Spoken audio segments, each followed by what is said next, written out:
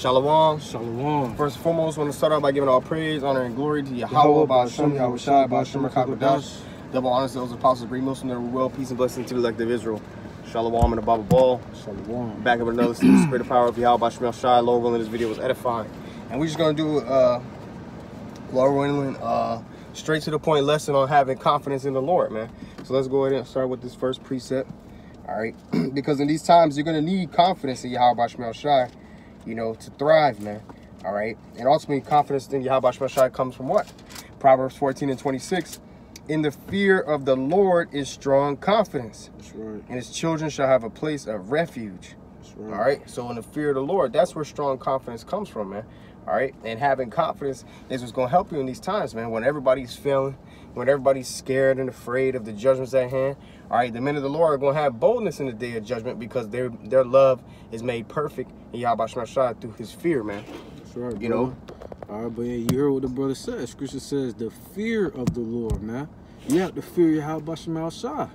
Even the scriptures tells you that a man with less wisdom but have the fear of the Lord is better than a man that have a lot of, roughly paraphrasing, all right, that has a lot of wisdom but doesn't have the fear of the Lord, man. Right. You got to fear Yahweh Shai, man. And those brothers, we come in that light manner, man. God. And we want to be able to have boldness in the day of judgment, man. That's right. You know, to know that Yahweh Shai got us and the Lord with us. You know what I'm saying? Now, Baba Krell, let's get the next one. I got you. The water. I'll get the one after it. Come on.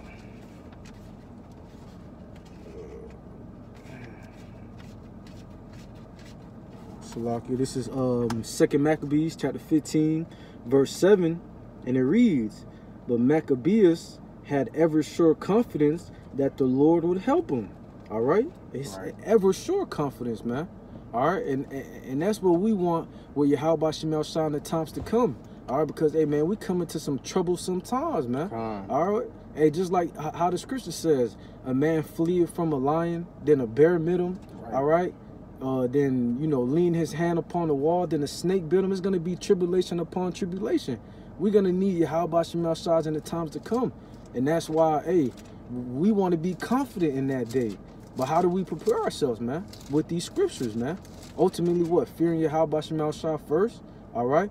But, hey, we want that what? We want ever sure confidence, man, that the Lord will help us in these times to come. Right, because what was going on in that story, the coming of the heathen. Esau, the heathen nations, they was about to roll on the Maccabees, all right, try to put them to death. And Esau, he going to roll again in these times, man. All right, when the enemy shall come in like a flood, the Spirit of the Lord shall lift up a standard upon him, man. That's right. But the scripture say in Sirach, the 2nd chapter, that for them that are faint-hearted and they don't believe in Yahweh Shai, they're not going to be defended, man.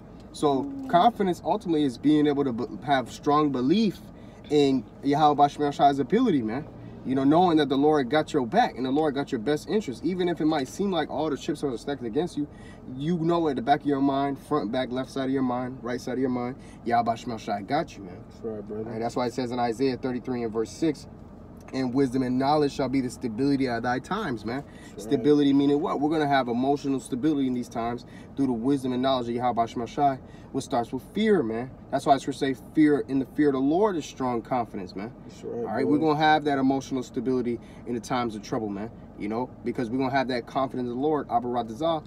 We continue to fear him and do that which is pleasing in his sight. And we're going to see him show himself strong on our behalf, man. That's right, yeah. And the Lord got us, man. Yep. All right. And that's why, hey, we should not doubt. All right. Doesn't it tell you in Sirach, the 2nd chapter?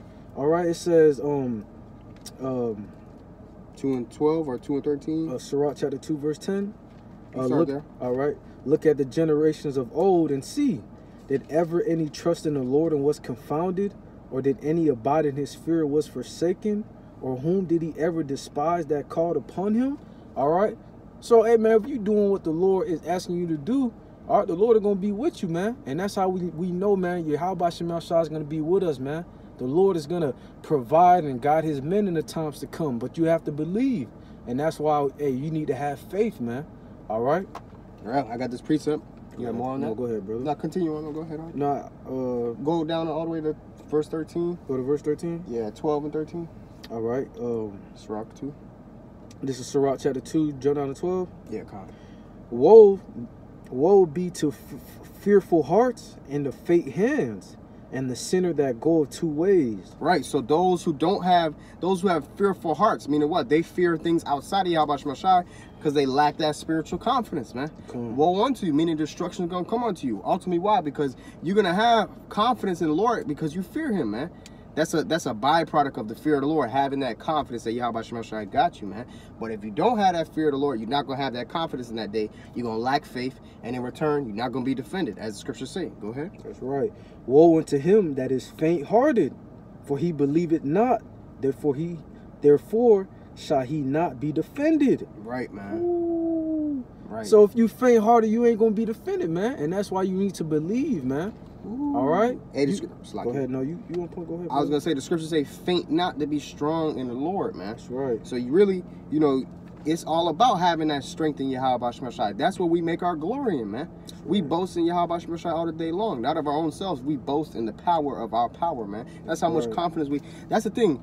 We have confidence in the Lord because we're betting on the Lord, man. That's right. That's our only hope. You know what I'm saying? And the thing about it is, Yahweh Shai we have every reason to have strong confidence in Yahweh Shai because there's nothing too hard for him, man. That's right, brother. You know, like earlier today, I was running a little late on the way to the altar, to the camp. And, you know, you know what I'm saying? Not trying to put myself on a pedestal, but someone who would lack faith, looking at the time that I was running behind and the distance I was at, they'll be like, you know what I'm saying? I ain't going to make it. I'm going to be late. I prayed to the Lord. I said, Lord, make me make it to camp on time, Baba Kusha. Of course, you know, Jake was pushing it, but I still made it to camp on time, man. You know, through the Spirit, man. So it's the power of Yahweh Shai. Ultimately, because why? I was putting all my trust in him, man. And that's what the Lord wants us to do. He wants us to have full trust in him in these times, man. Okay? Because if you don't trust in the Lord, then the scriptures say you're not going to be defended, man. Right. And it's impossible to please Yahweh Shai without that faith, man. So if you don't have confidence in the Lord and his ability and how he can show out on your behalf, man, you're not pleasing in his sight, man. Right. That says in Hebrews the 11th chapter. But this is 1 John 4, starting at verse 17. Herein is our love made perfect, that we may have boldness in the day of judgment. Because as he is, so are we in this world. So we want to have boldness in the day of judgment. But our love has to be made perfect towards the Lord, man. And if you love the Lord, you're going to keep his ways. Right. John 14 and 15. Right. It says, there is no fear in love, but perfect love casteth out fear, because fear hath torment.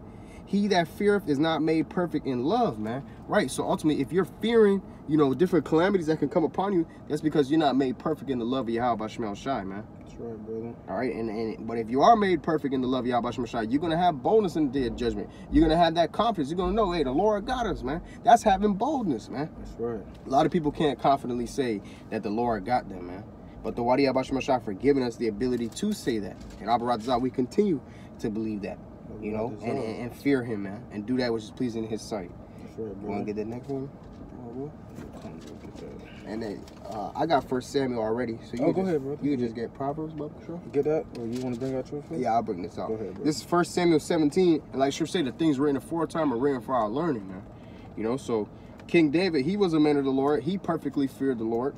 All right, he had perfect love for Yahweh Shai. Scriptures say that he was a man after the Most High's heart. And look at the confidence he had against Goliath, man. All right, this is 1 Samuel 17, starting at verse 30. I'll start at verse 32. It says, and David said to Saul, let no man's heart fail because of him. Thy servant will go out and fight with this Philistine. You see, so David's like, don't be worried about you know, Goliath. And Saul said to David, thou art not able to go against this Philistine to fight with him, for thou art but a youth, and he a man of war from his youth. So King David, he was a young man and had strong confidence in the Lord, man. And David said unto Saul, thy servant kept his father's sheep, and there came a lion and a bear, and took a lamb out of the flock, and I went out after him, and smote him, and delivered him out of his mouth. And when he arose against me, I caught him by his beard, and smote him, and slew him. Thy servant slew both the lion and the bear, and this uncircumcised Philistine shall be as one of them, seeing he hath defied the armies of the living power, man. David said, moreover, the Lord that delivered me out of the paw of the lion and out of the paw of the bear will deliver me out of the hand of this Philistine. And Saul said to David, go, and the Lord be with thee, man. Hey, let me add this. He said it before, man. All right, before he went into the battle with Goliath, he said, hey, the Lord had me when a bear, and a lion, which are two fierce animals, man. Come on. You don't think it took faith to fight both of those animals, man? Come on. Shit, if a bear swipe you across the face one good time, your face might fly off, man. And I'm not even trying to exaggerate. Okay, and if a lion catch a hold of you, man, that's it, man. But the Lord had it set up to where he bestowed upon King David the amount of faith to overcome those things, man. And Esau, he's going to come in like a wild man, sparing none. You know, he's going to come in like a wild animal, so to speak, man. Madmen sparing none, but still spoiling and destroying those that fear the Lord. So we're definitely going to need that confidence and that faith in Yahweh Shemashai in these times, man. Hey, brother, hey, he says, and this uncircumcised Philistine shall be as one of them, man. That means he had great faith. He knew the Lord was going to deliver Goliath into his hands, man. Right, man. Go ahead, so brother. This is, that was using the spirit. Using the spirit. This is verse 37. Yeah, I'll skip down to verse 42. And when the Philistine looked about and saw David, he disdained him, for he was but a youth and ruddy and of fair countenance. So the Philistine, Goliath, was looking at David like, man, who is this jit over here trying to fight me? Come on. And it says, and the Philistine said unto David, am I a dog that thou comest to me with staves? And the Philistine cursed David by his gods. And the Philistine said to David, come to me, and I will give thy flesh unto the fowls of the air and to the beasts of the field. Then said David to the Philistine, thou comest to me with the sword and with the spear and with the shield, but I come to thee in the name of the Lord Yahweh of hosts, the power of the armies of Israel, whom thou hast defied. So he said, look, you coming to me with weapons. I'm coming to you in the name of the Lord, man. The name of the Lord is a strong tower, man. The righteous run into it and are safe. Call like Shai, man. It says, this day will the Lord deliver thee into mine hand, and I will smite thee and take thine head from thee, and I will give the carcasses of the host of the Philistines this day unto the fowls of the air and to the wild beasts of the earth, that all the earth may know that there is a power in Israel. You see what I'm saying? And all this assembly shall know that the Lord saveth not with sword and spear, for the battle is the Lord's, and he will give you into our hands, man. And it came to pass when the Philistine arose and came and drew nigh to meet David, that David hasted and ran toward the army to meet the Philistine. So it said David hasted, meaning he was rushing to go slay him, man. That goes to show you that he was confident in coming into that battle. Because if you're unconfident, unsure of something, you're not going to run head first into it, man. They're going to show you David had great faith at a young age, too. And David put his hand in his bag and took thence a stone and slang it and smote the Philistine in his forehead, that the stone sunk into his forehead, and he fell upon his forehead, he fell upon his face to the earth. So David prevailed over the Philistine with a sling and with the stone, and smote the Philistine and slew him. But there was no sword in the hand of David, man. All right? Going to show you that the Lord doesn't deliver by sword, man. No matter how many guns you got, your guns and your weapons shouldn't be your confidence, man. Your weapons ultimately, your confidence and your weapon too should be the fear of Yahweh Shai. That's right, brother. It says, therefore David ran and stood upon the Philistine and took his sword and drew it out of his sheath thereof and slew him and cut off his head therewith.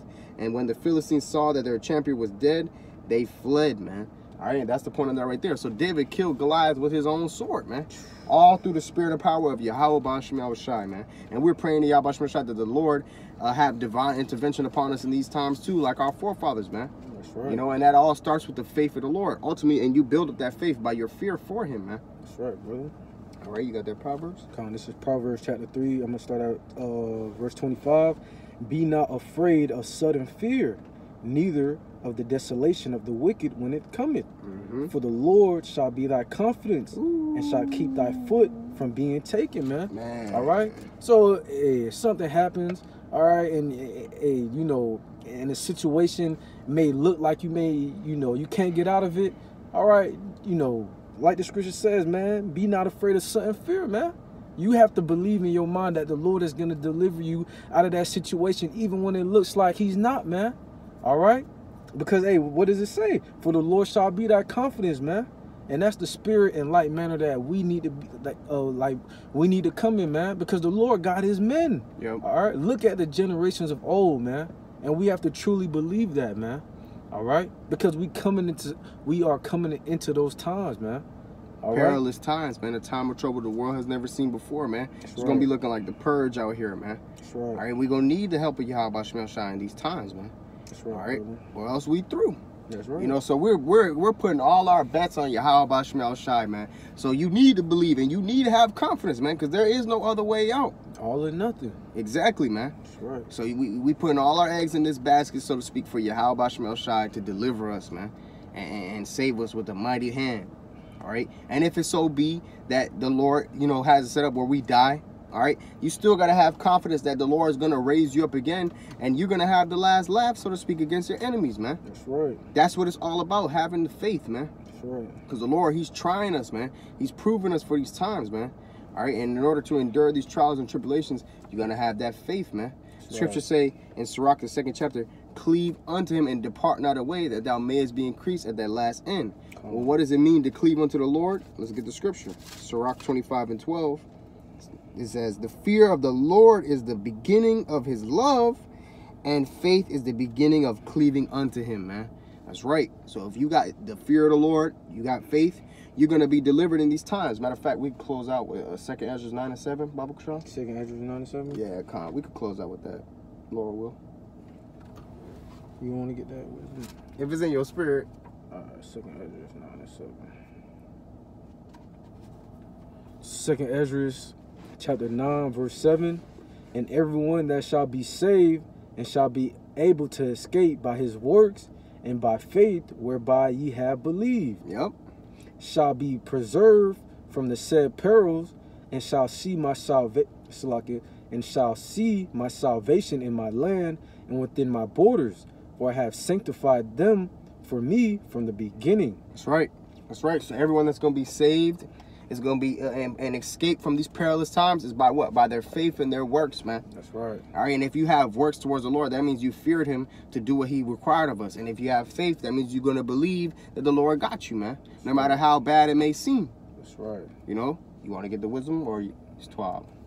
I mean, hey, man, Yep. we don't want to, how you say, Beat a dead horse. Yeah, but, man, we want to be doers of this word, man. Right. Not hearers only. Right. All right, because we coming into the times where we're going to have to apply all these things that we have read, all these things that we have learned, man. All right, and whether you people believe it or not, we are at the end. Right. All right. So, man, I pray that this lesson was edifying. Yep. With that, you got anything, brother? See that? Hey, with that, we want to give all praise, glory, and honor to Yahweh, Ba'ashem, Yahweh Shai, Ba'ashem, Kakwadash. Double honors to the apostles and elders, a great millstone that rule well, and peace and blessings, and salutations to the hopeful elect scattered abroad. Till next time, Shalom and the Baba Ball. Shalom. Baba Ball.